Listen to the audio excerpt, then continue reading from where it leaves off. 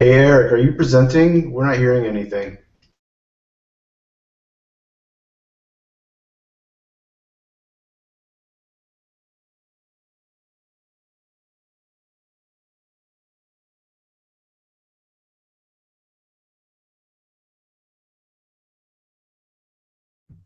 Kind of. Can you hear me now? Yeah, barely. You got yeah, I cut the sound out. I cut the output sound out. No, I need the output sound on. Oh. You have to enable both at the same time. Oh, sorry. All right. Test now. Can you guys hear me now? Kinda. How about now? Yes, that's much better. There. Is it better? All right, so we'll try this again. So for those who just saw a bunch of nothing and no our stuff with no audio, apparently my Google Hangouts like to die when I start presenting. But this is the Katello Sprint 38 demo. We'll be showing a variety of stuff in the areas of errata, Docker, Foreman tasks, and to start with, just a few notes about some documentation updates that we've worked on. As part of Katello 2.0, we've tried to make it a priority to write user guides and increase our documentation to make it easier for users to get on board with some of our concepts and entities.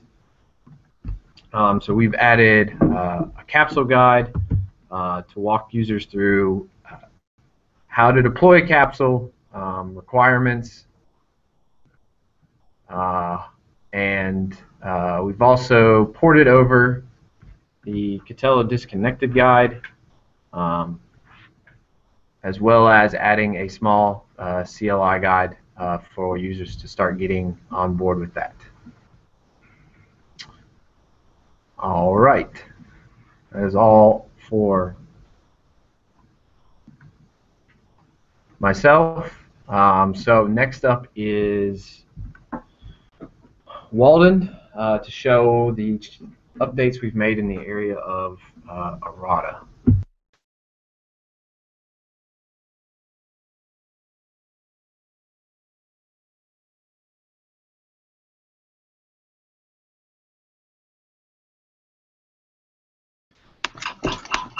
Oh, sorry. Sorry for the pause.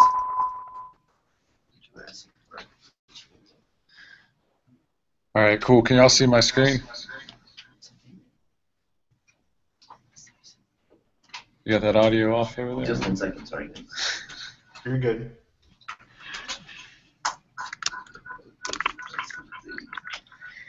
Done. Go for it. That took a long time to mute.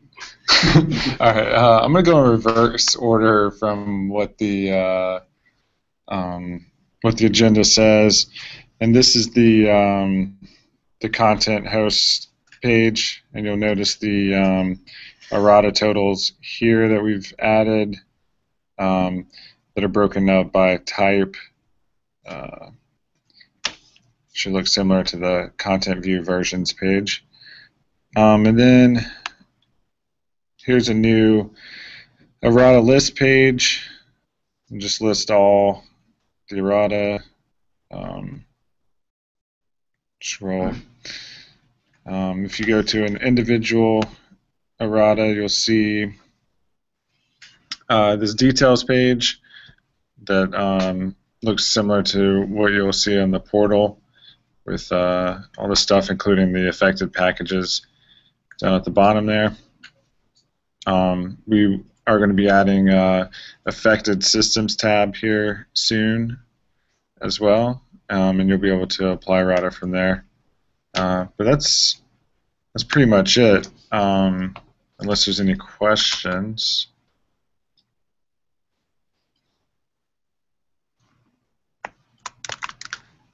And if not, I'll go ahead and turn it over to Justin.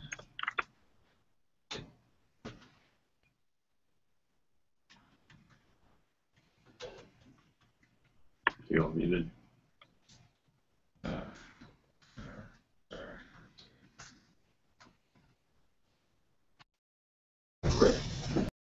Alrighty, I've got a few different sort of random things to show. First, as part of GA and even Katello community users, whenever they go to, let's see.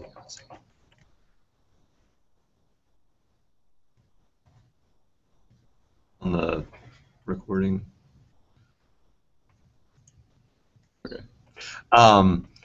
Whenever they go to enable a repository, if there's some sort of networking error or some sort of issue, they really don't get any feedback. They just see the list expand and nothing show up. So the goal of this, and this is actually a ZStream bug, was to bubble up the errors and provide a little bit more information to the user that something actually went wrong that they could then get help on from support. So here I'll change the CDN URL to something that doesn't actually make sense to simulate a networking error. And then if I try to enable a repository, for example, Red Hat Enterprise Linux Desktop, it'll attempt to connect to the CDN and should come back with an error. So we see name or service not known, which is infinitely more helpful than nothing. And there's actually a link to the failed task in Dynflow, so the user could click on errors and have this type of information to send into support to try to debug the scenario. Also, if you actually make it past the listing of the repositories, so for example, if I can actually contact the CDN, but something goes wrong enabling the repository, for example, the CDN tells us that there potentially is a Red Hat Enterprise Linux Desktop Oracle Java RPMs for RHEL 5.7, but I can assure you there is not. So previously when we click this, I think it would just uncheck since an error occurred, but now we get an error saying that i386 and 5.7 are not valid for that repository. So at least gives some sort of indication of what went wrong that's more easily explainable. I have a question. Sure. So the issue, it's trying to connect to CDN because it's trying to substitute the URL. So No, in this case, that repository doesn't actually exist. The CDN tells us it does, but it doesn't actually exist. So you could say that's a problem with the CDN, or it's a architectural problem with the CDN or something. But this is just showing that an error occurred and it's bubbling up to the user. All right, and the next thing, let's see, is errata for content hosts. Previously, we only showed the errata that were applicable in the current environment for that system. So, for example, in this case, in the current environment, there are only 2 errata that are available for installation. So this is exactly the same as previous. I could click those and apply. What this adds is the ability to see all errata for library. So, for example, now I see all 152 errata. Let me zoom out a little bit. So you can see there's a lot more errata that apply to this system. They just aren't available. And I'm not able to check these to apply them because, like I said, they're not available in the system's environment. I would need to perform some action, some sort of promotion to get the errata there. And in addition, I can also see the errata based on the previous environment. So if I were to promote the RHEL content view from library to dev, 2 additional errata would then be available. So it's sort of like a preview at a single host level. And again, I can't check those 2 because they're not actually in the environment. And then the next thing, let me switch to a terminal.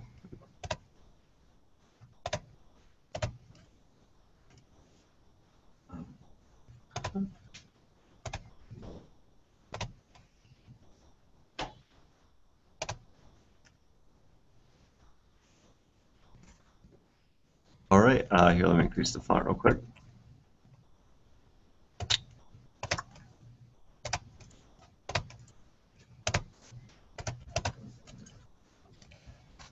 Okay, so previously the Katello installer did not really do any proxy URL validation. And if you entered just like an FQDN or a host name, it would not work because some of the underlying systems required it to be a full URI, including either HTTP or HTTPS as the scheme. So as part of this sprint, we added a validation. So, for example, this is invalid, foo.redhat.com. If I enter that, it thinks for a second, and if you can read that, it says Katello proxy URL must be a full URI and only supports HTTP or HTTPS. So if I tried to enter in an FTP URI, which doesn't make any sense at all, it should give me the same error. But if I provide HTTP, it would continue. And that's about it. Are there any questions on any of those items? Alrighty, I will hand it over to David to talk about Docker-related stuff. Oh, Python.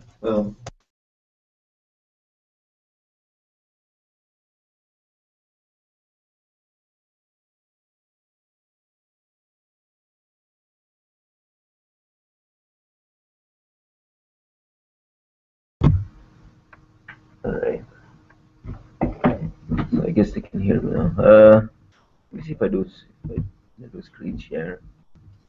And my browser. Okay. Oh, hold on. This is right. Okay. Just 1 second, guys.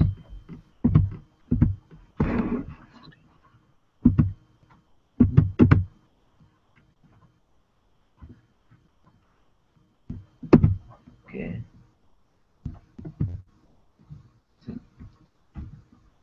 There's something messed up. Oh, okay, never mind. I needed brains for that. Okay, never mind.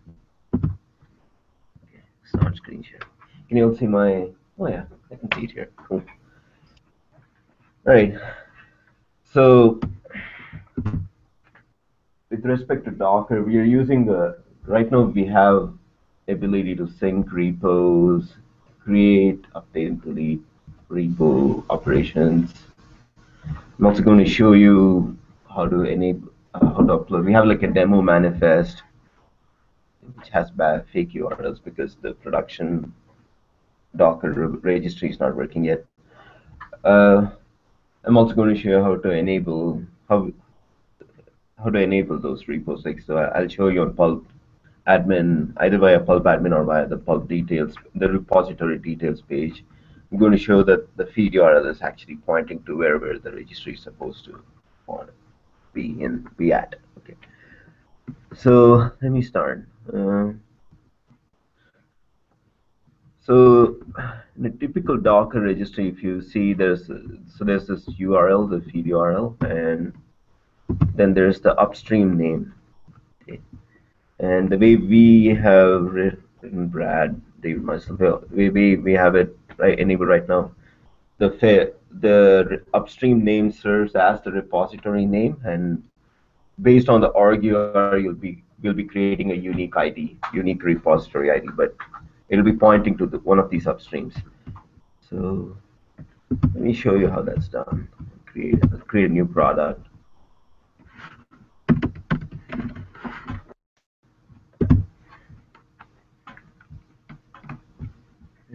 here I have to create a new repository.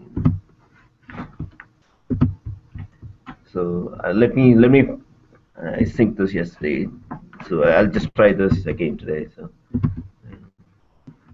So the name upstream name value here. Copy and paste it, but this mouse is weird. Okay. Anyway. Can you make it bracket a little bit Bigger? Oh, sorry. Oh, yeah, thank you. Is it better? No. Okay. Okay. And I'm pointing type to Docker, and there you go. And the URL will be repos, so it'll be.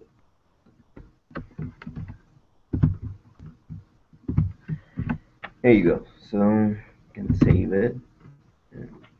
Should create a new Docker repo, which has not been synced. Yeah, obviously, we just created it.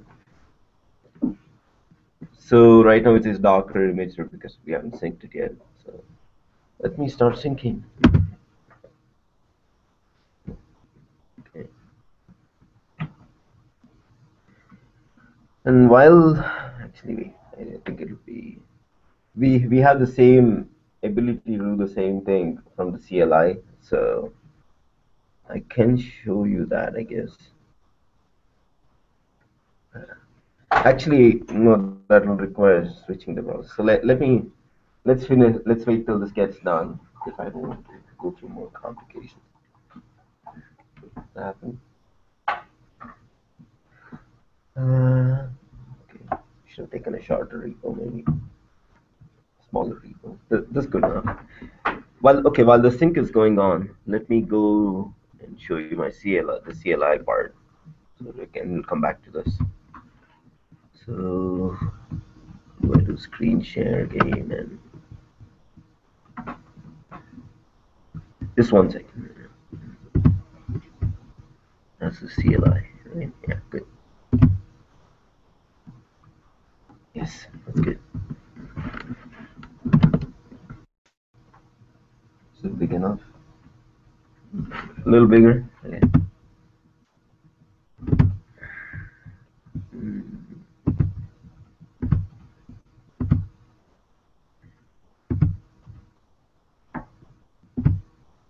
Better? I guess so. You can make it bigger if you want. Doesn't look like it actually got bigger.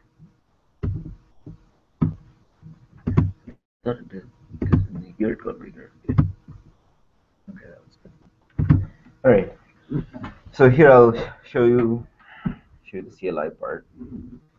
So let me see. So hammer organization list. So that should. So there's 2 orgs, and let me sync like a create and sync a Docker repo with this. I conveniently have a bunch of comments copy pasted somewhere, so I'll just use that. So, oh, sorry, I didn't create a product.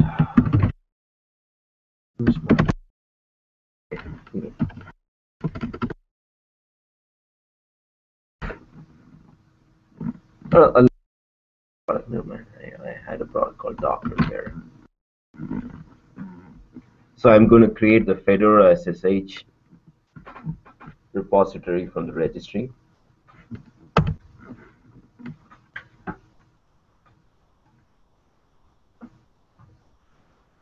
And let me see. So I can say hammer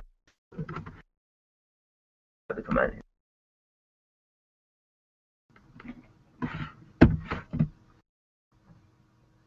So it shows that there are 2 Docker repos. I guess I can just say have repository synchronize.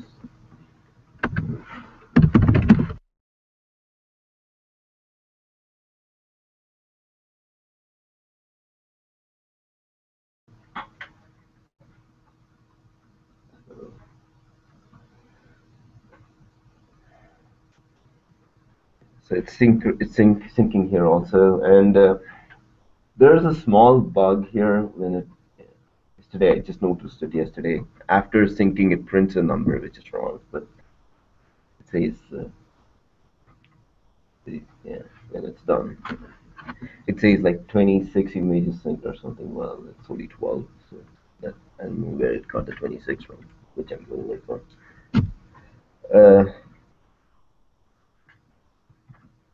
Yeah.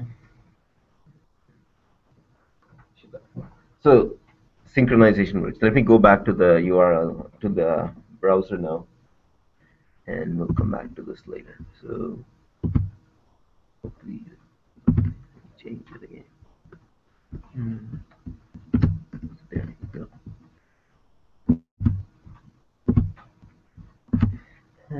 It's really slow. Okay, I'm not sure what is it. It's taking forever. I guess the Wi-Fi is pretty slow here. Maybe when I tested it on my workstation and it was faster. Okay, let me show you the other stuff. So you can assume that the sync works. Let me go and show you the manifest upload and enablement. Meanwhile, so you can.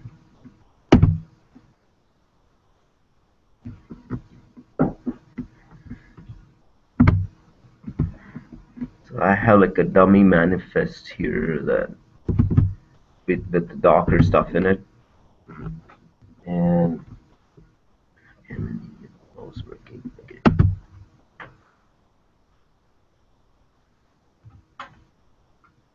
This will be faster.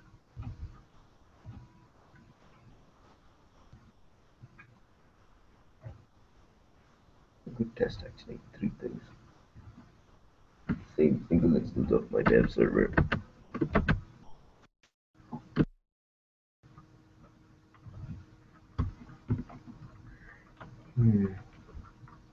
Okay. There you go. At least that worked well. Now, see, shows it's a little too big here, but you can see that it uploaded a lot of stuff, and one of them will be a Docker image there. It's easier to see in the Red Hat repositories page because it's categorized better there. Classify it.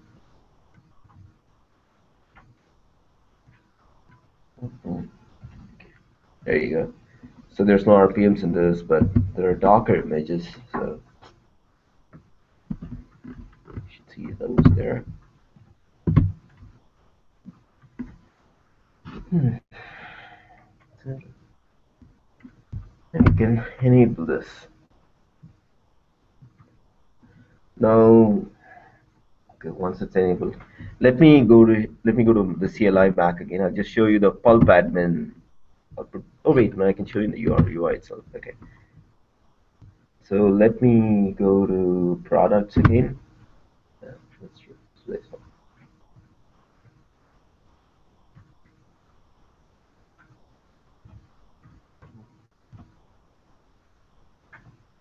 Why is it small there? That becomes small.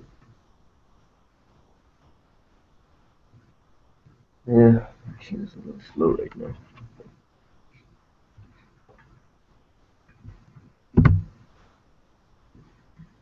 All right, so you see the repositories that is supposed to talk to the CDN, and notice the URL there points to registry access redhat.com, and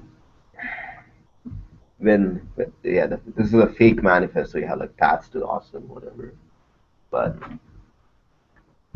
basically that's the URL that points to the registry. And hopefully when the registry gets functional, we can see we can see this working. Yeah, that's pretty much it. Anybody have questions? Let me see if the other stuff got synced.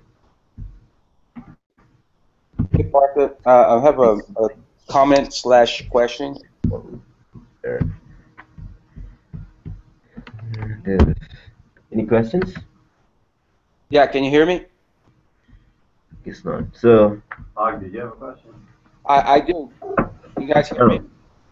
Should I do it via audio part this? Okay, yeah, go ahead. Okay, so basically, I know that when you use the web UI to create a new repository, we don't really do any validation for the name. Oh, sorry. Yeah.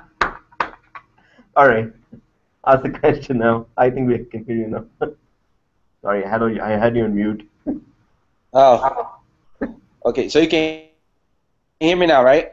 Yeah, I can hear you. Go ahead. Okay. So the web UI allows you to enter any kind of characters for the repository name.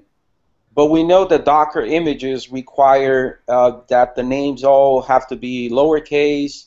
I think you only accept alphanumeric characters and underscores, right, for the name itself. So are we planning to add any kind of validation for Docker repositories? Because otherwise, as a user, if I don't see something that's very obvious to me that the name has to match these rules, chances are that I'm going to type whatever I want, and that I will only see issues when I try to synchronize later down, right, down the line. So are we planning to do anything to improve the usability from that angle? That's a good point, Augie. So yeah, let's create an issue for it. I think we should address that because the one special character we still had although is the slash. I think other than that, we can work on. We have to add the logic to say if it's Docker, then make sure it's this. So yeah, file a bug on that. Thanks. Yeah, I'll do. Thank you. Thank you. Is that the only question or anything else? Not, I can. I'm gonna unshare.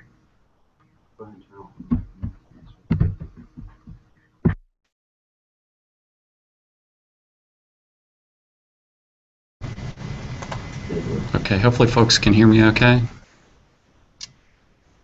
Yes. Okay, thank you. Okay, let me go ahead and share my screen. Okay, so what I was going to go over, and can folks see my desktop? Yes, you can. Okay. What I was going to share is some additional details around the Docker work that was done in the sprint. So Partha kind of showed you how to create that content in Katello.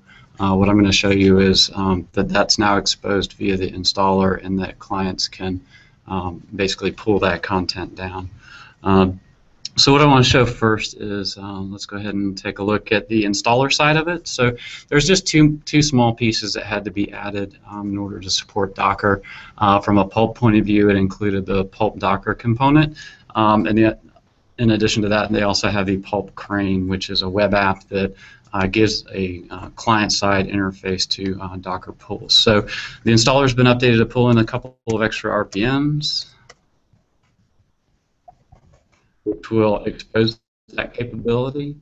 But in addition to that, the installer has also been updated to create the configurations to support it. The first part is just a very small config file for Crane. It just says, whether or not you want to debug on, how often Crane is going to pull for updates to content that's been published. Can you talk about Crane for a second, like where it's going to be used? Sure. Let me just finish this real quick. And then the other is the endpoint and location where that content is. So what Crane is, as I mentioned, it's a web application that gives the clients a REST API to perform Docker pull. That's basically the only API that it's providing today. It doesn't provide like a search or a find or say all of the Docker APIs today. So what we're really is just exposing Docker pull via Crane. Crane will be installed as part of the capsule or Smart Proxy, as well as part of the Katello server. I've not tested it yet on the capsule, so I can't say with 100% certainty that that's there, but I'll do that after the demo just to confirm. So anyways, from a configuration point of view, you have the crane.conf file that needed to get created by the installer, and all of the content is basically defaulted. And then you also have a couple of Apache configurations that have to get created. One is for Crane, so that you're defining what the Apache configuration will be for those Docker pulls. We are configuring it for SSL so that it is protected access. And this is using a new Puppet module called Puppet-Crane. So we can modify that if we need to. And the last component of the configuration that had to be added is the actual module for Docker. It's very slim, it's very small, just like the other pulp configurations. So essentially,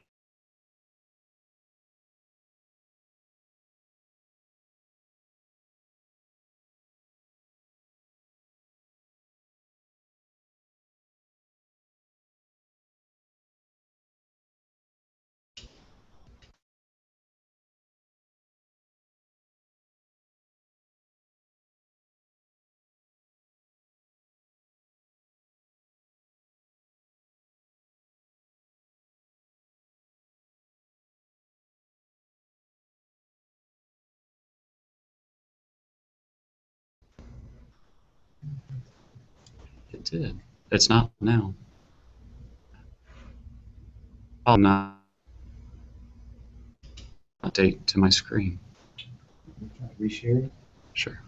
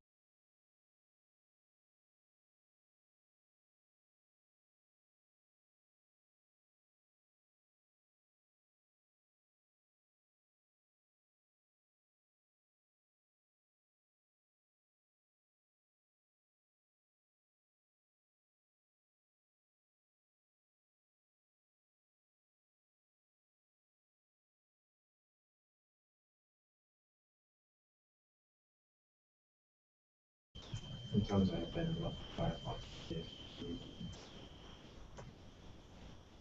Can folks hear me now? Yeah, I can hear you now. Okay, let me reshare again.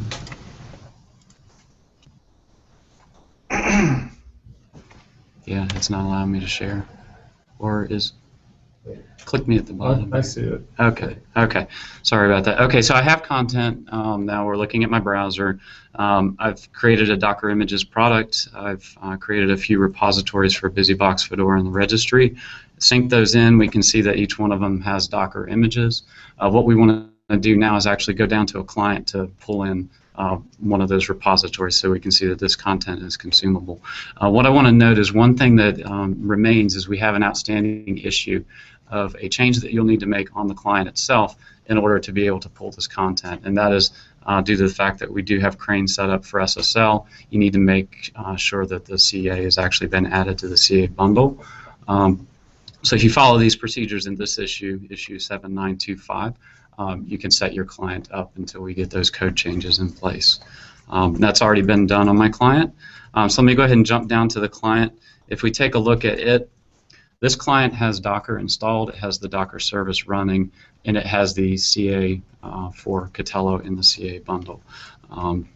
So what we'll look at is Docker images to see if we have any, and we see that we do not. We'll jump over and actually pull in one of the images. What we're going to do is actually pull in Fedora. So this is going to download each of the Fedora images that's in that repository. This is going to take about 40 seconds, so it's still a little slow, but not as slow as actually restarting my Hangout. And what we'll see once this finishes is it will pull in Fedora for Fedora 20, 21, Rawhide, and also have a tag for latest, which points to 21. So we'll go ahead and let this finish up. Dun, dun, dun.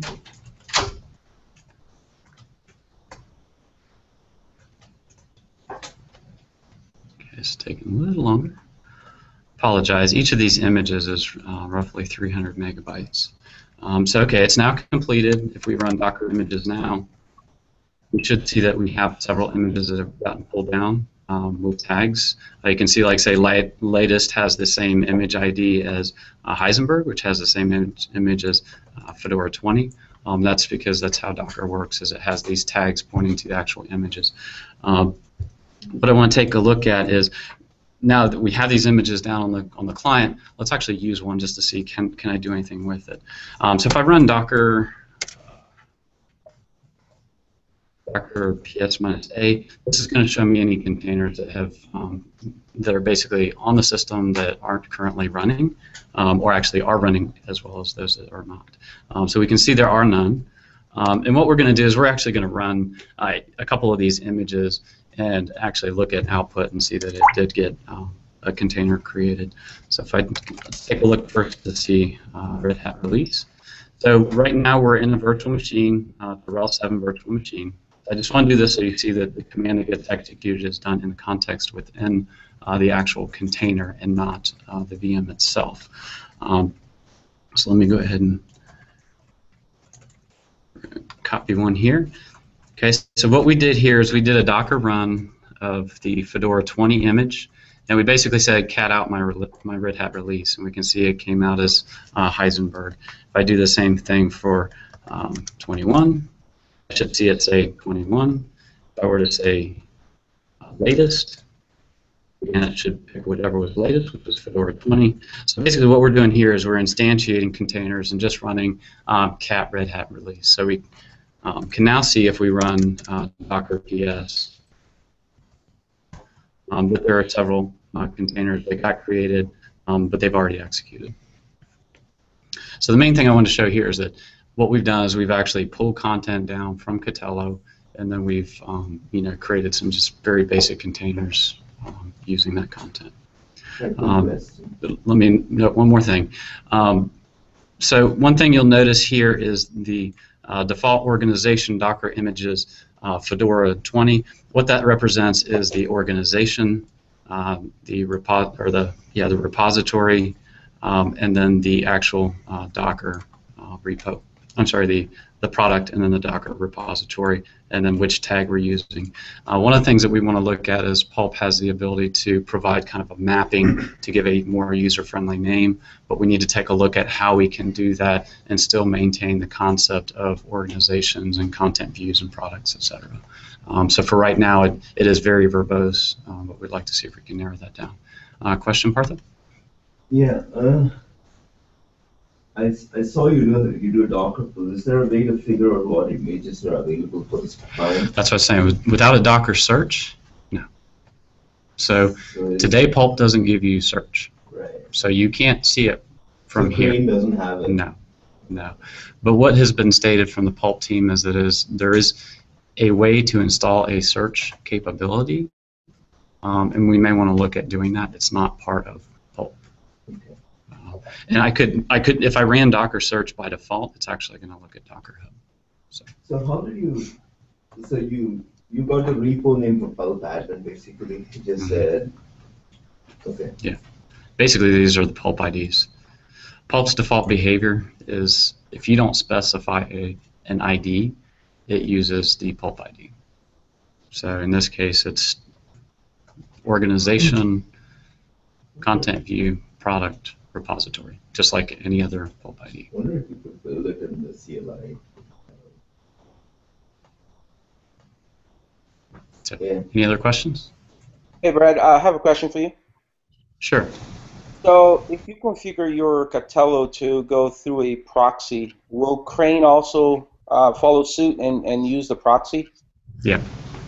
Cool. Thank you. Yeah, basically the Crane was set up very similar to all of the other content, so it also supports the proxy config.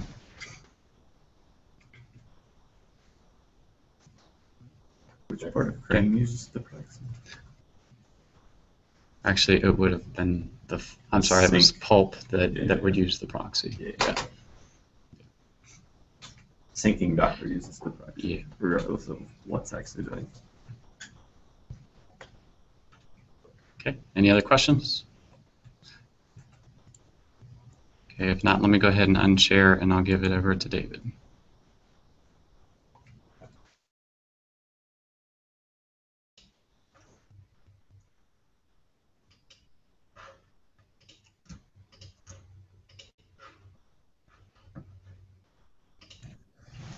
Can you guys see my browser?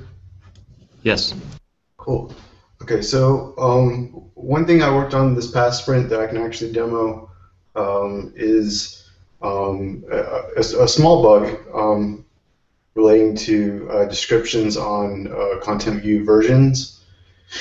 Before, when you went to go publish a new content view version, you saw this description field, but it actually didn't do anything.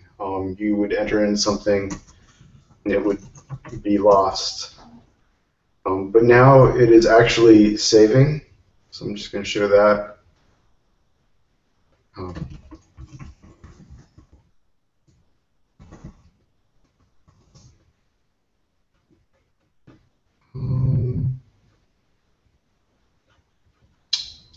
Let me go back.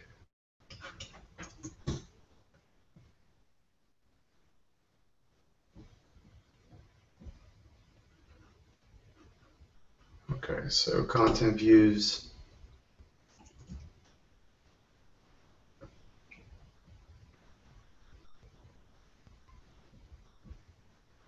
Okay, go back to my content view. Go and publish a new version. Enter in a description. Save. And right now, you can't actually view the description in the UI. There's a pull request open right now to actually create a version details page so that we can actually show it because it wouldn't fit here. So there is a PR for that, and it does have a description field. But I will show you from the CLI. Here's the publish command, and as you can see, it has a description option now. It didn't before, but now it does. And if I do info on my new content view version, you can see the description field here with the description that I entered. And so it is being saved now, and you can see it in the CLI. And once the OpenPR that Eric has for the version details page is merged, you'll be able to see it in the UI as well. And also there's an RFE, I think, to add descriptions to promotes as well. And I've looked into that a little bit, but yeah, that's pretty much it. Are there any questions? If not, I will turn it over. Thanks, guys.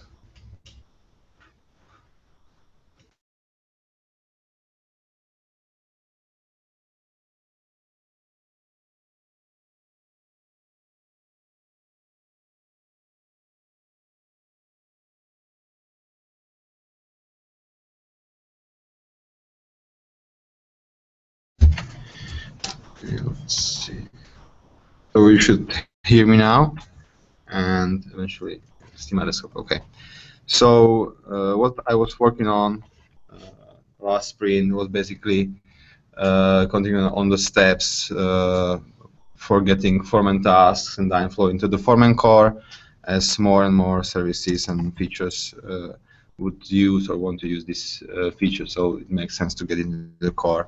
And step number one, that is probably the biggest one that we needed to figure out, is the support the multiple executors for the Dynflow. So for now we have a limitation that only one executor is basically allowed to do the job, which doesn't fit well to HA setups and multi-host setups that the Foreman users have quite often, and we will see more of them as well as with Katello. So we were discussing what the first word communication to use to basically talk between the executors and the clients, and for pragmatic reasons, it turned out that using the database for exchanging the messages might be the best one, at least for the beginning, because we have a shared database anyway, so using some kind of messaging technology is not that useful here, and we will avoid the setup issues that always messaging brings. We also did the architecture in a way that there is a possibility to add different adapters so that it's not tied to the database, but the database is the preferred one or the only one for multi-host setup. We also support in-memory, where it doesn't use any database or anything. It just goes from one thread to another. So I will demo first the this running on SQLite. Sorry. So I will first. This is I don't run right now Foreman or Katello. It's just an example in the Dyneflow directory. So I first run the observer, which runs just a console. And if I go to the console, I will also show you the new experimental Dyneflow Angular console that we have here. So there is now the register of worlds, which world is basically represents the Dyneflow instance. It might be at least either client or an executor. So in this case, it's just the client, so it's executor to false, and it's the observer. So it just runs the console, nothing else. Now I will run the server, and I will use the default SQLite. So when I refresh again, I probably run the observer for the Postgres, so it's not on the same database. So again,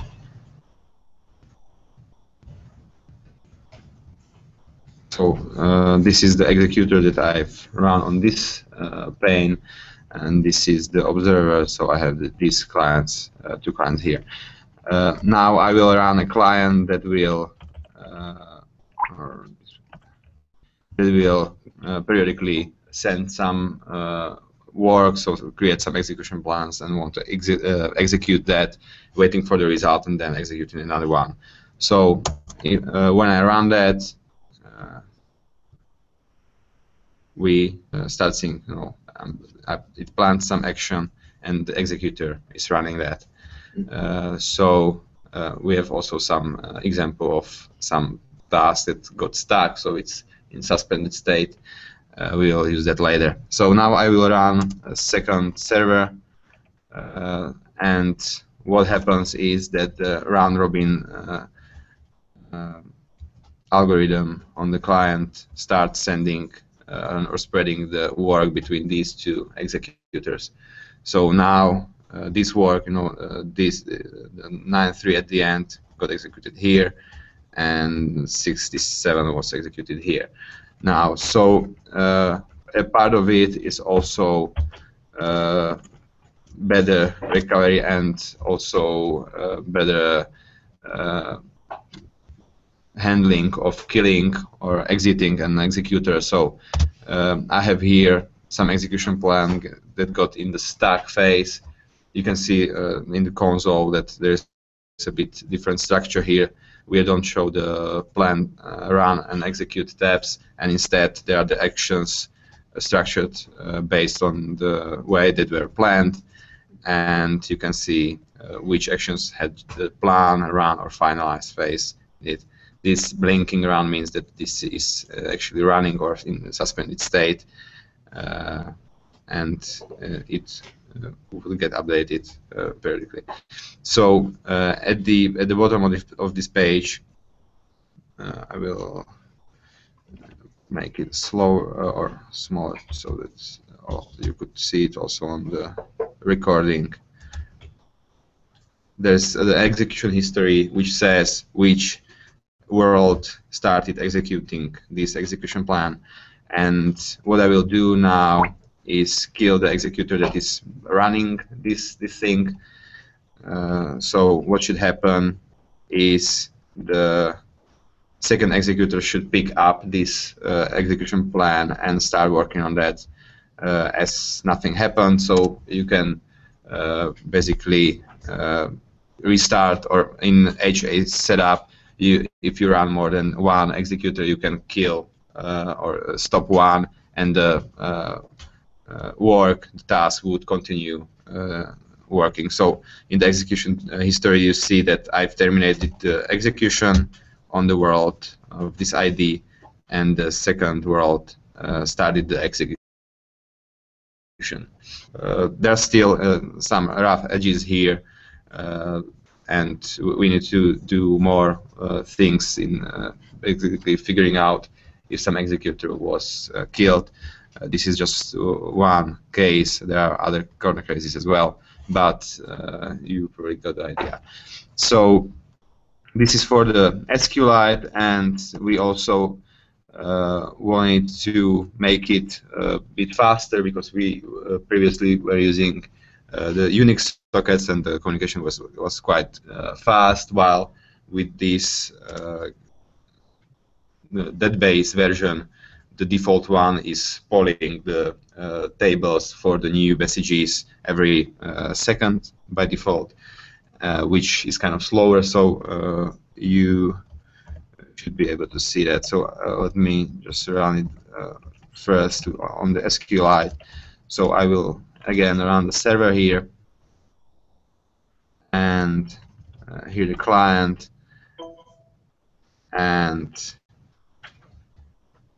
so it's kind of every 2 seconds something gets executed. There is some sleep on the client side, but the main time is just waiting for the polling intervals to begin. We used quite a nice feature of the Postgres. So if you run this on the Postgres database,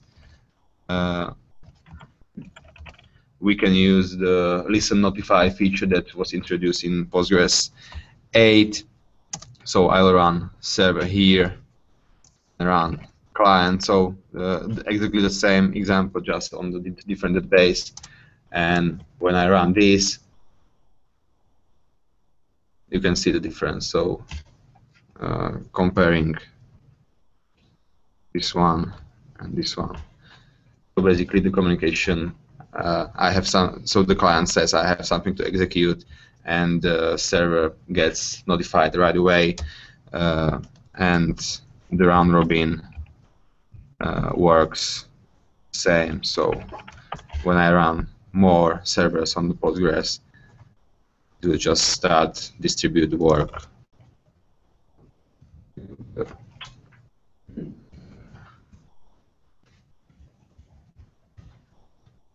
And if I kill the executor, it will continue sending it on just the one that left.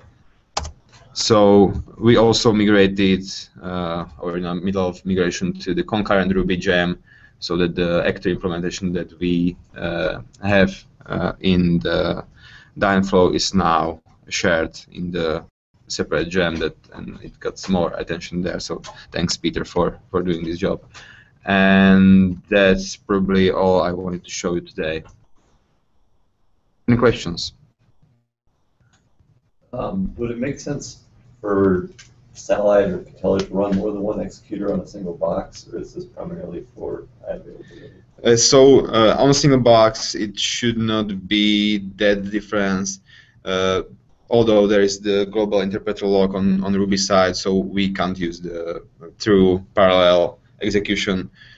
We most of the time just waiting for the I/O operation, which can happen in parallel. So there might be some case that we basically run some thread pool, which is right now quite big. So even if we got a lot of work, it should not be the executor should not be halted, but loaded too much.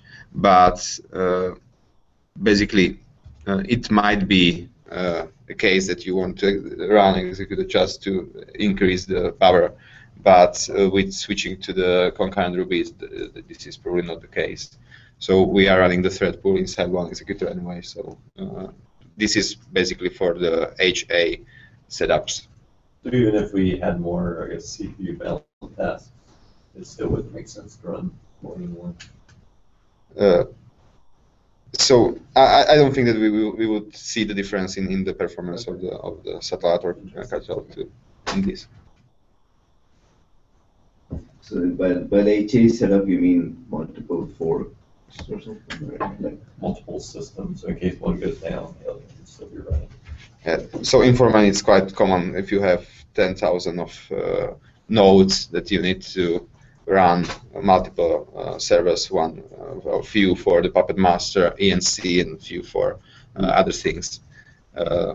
So this is basically must-have to be able to get to the core.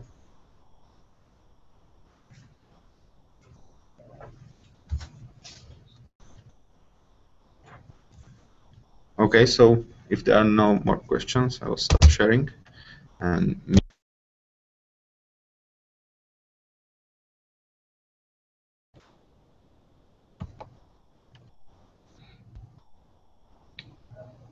Can you hear me, David? Yes. All right. So, unless there are questions for anyone here at the end for anything they have seen so far, I do not see any questions on the Q&A app. Then we will conclude the Katello Sprint 38 demo. Thanks everybody for coming. Thanks for all the presenters for sharing. That's it. See ya.